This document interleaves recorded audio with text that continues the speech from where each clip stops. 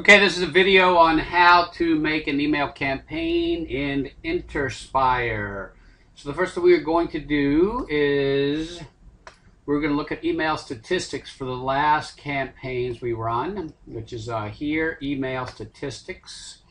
They're going to come up, we're going to click on view, and you'll notice that for each of these, we have the email sent, and then we have the unsubscribes and the bounces. So this is showing us that it appears to be working for the most part.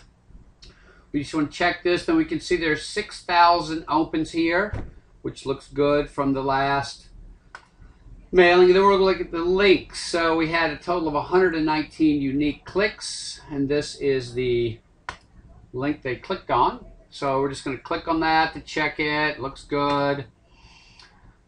Looks like it worked. So all of that's good. Then the next thing we're going to do is go to create new email campaign. So we're going to call this Mike Phil Same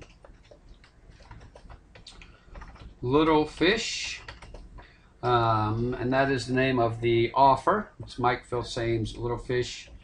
We're going to put the date. And all of these we do HTML and text, and we use no template, and then we click on next. Email subject.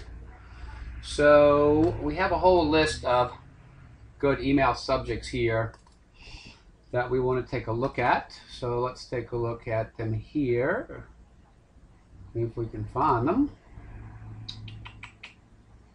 And we can't. Oh, here they are. Offer copy. Okay, should be a list of subject lines in here. There we go, subject lines. So, I like this one, awaiting your response. So that it's something that will get people to open the email, is what we're trying to do there. And we notice it's all in lowercase. So a lot of times we have better success putting them in lowercase. And then the next thing we're going to do is put in the copy or the body of the email. We call this the swipe copy. And that's just called swipe copy. That's just an industry term. So we drop it in there, cut and paste it in there. And then the next thing we're going to do is we're going to click on check for spam keywords. So contains the word username. So that means that is a bad word that the email companies know that a lot of spammers use. So we want to make sure we don't use that in our email. So we click on find. Okay. So there it is. So we're just going to change it to product, and then we're going to, we always make these very short lines because people don't like to read long lines of text. So we will put it like this, so it's little short lines of text.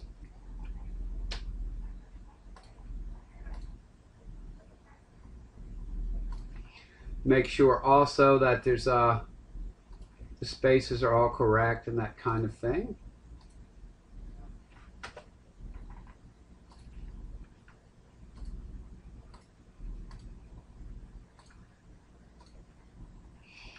Okay, and then also we always have to have the unsubscribe notice here, which allows people to unsubscribe so we won't email them anymore.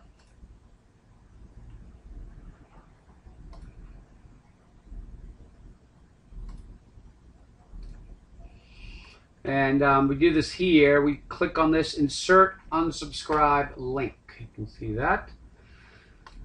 Then we want to make sure there's no lines after it. So we just delete everything after this so that it's going to actually be, so it looks like this. There's no extra lines after it. And then we are going to take the link, cut that off. Here's the link.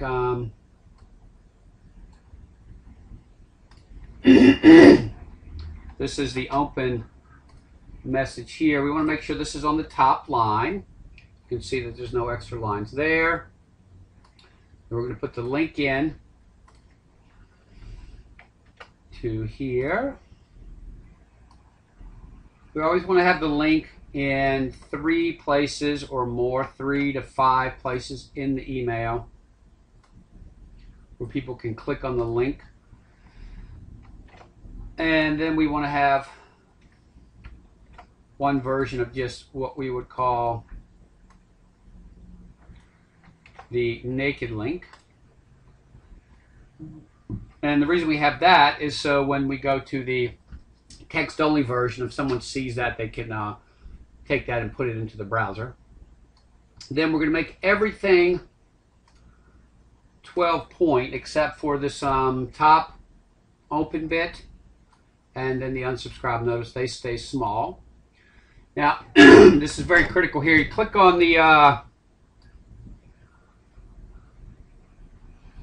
this right here. It says HTML. Click on that. Now, there's a problem with this Interspire. We need to remove everything, all these divs. See where it says div?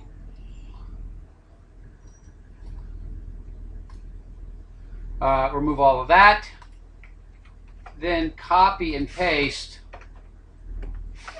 this from the top to the bottom. So this is going to be the text-only version at the bottom, and then the full email here at the top.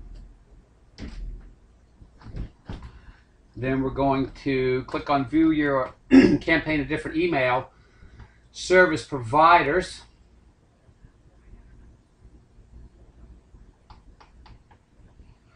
So this is what's going to show up. And then we can check the link here. Just going to right-click, open a new tab. You can see it's going to the little fish, which is the offer that we are promoting right now. Hey there, it's Matt Bush, and for the past 3 years now I've been making a 6. Then we are going to go in here and do the test email. So this is going to send a test email to both of the email campaigns. Then we click on Save. And then here you can see here's the email that we have created. So that's how we create an email campaign.